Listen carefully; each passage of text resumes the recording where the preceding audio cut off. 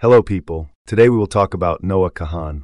Let's learn a little about his history and career before fame. Noah Kahan is an American singer-songwriter known for his folk-inspired indie pop music. He gained popularity with his introspective lyrics and emotive sound, which blends folk, pop, and rock influences.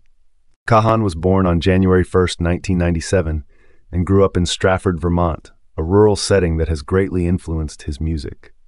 Noah Kahan grew up in a small town in Vermont, which he often references in his songs, drawing inspiration from the natural beauty and isolation of the region. He began writing and playing music at a young age, using songwriting as an outlet to express his thoughts and experiences. By the time he was a teenager, Kahan was uploading music to SoundCloud, where he started gaining attention. Kahan's big break came when he signed with Republic Records in 2016, after his music attracted industry attention. He released his debut single, Young Blood, in 2017, which quickly went viral, earning millions of streams and helping to build his fan base.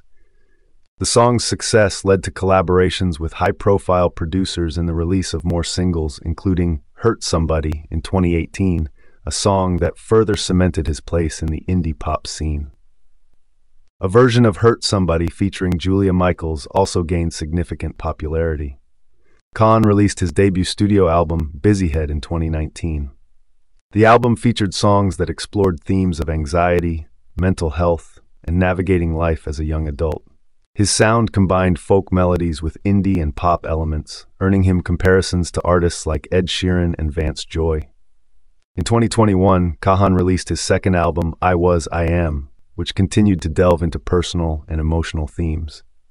The album reflected his growth as an artist, with more mature songwriting and a deeper exploration of his experiences with relationships and self-identity. Kahan's most significant commercial success came with the release of his third album, Stick Season, in 2022. The album was named after the late fall season in Vermont, where the leaves have fallen but snow has yet to arrive. Songs like Stick Season and Northern Attitude resonated with fans due to their introspective lyrics and folk-driven sound, earning widespread critical acclaim. Noah Kahan's music is often characterized by its lyrical honesty and emotional depth.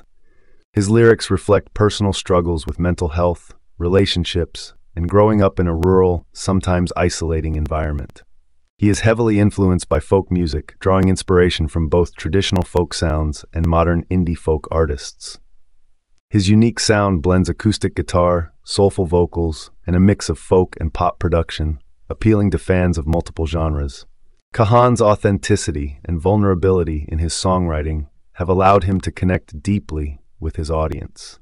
Noah Kahan has been open about his struggles with anxiety and mental health, often discussing these topics in interviews and through his music. His openness has resonated with fans, making him a voice for those who experience similar challenges. Noah Kahan has carved out a space for himself in the indie folk pop genre with his thoughtful and raw songwriting. His music has not only gained him a loyal fan base, but also critical recognition for its emotional resonance and lyrical depth. With his rising popularity, Kahan continues to be a significant voice in modern folk-inspired pop music. I ask you to like the video, comment, share, and subscribe to the channel. Thanks for watching. See you later.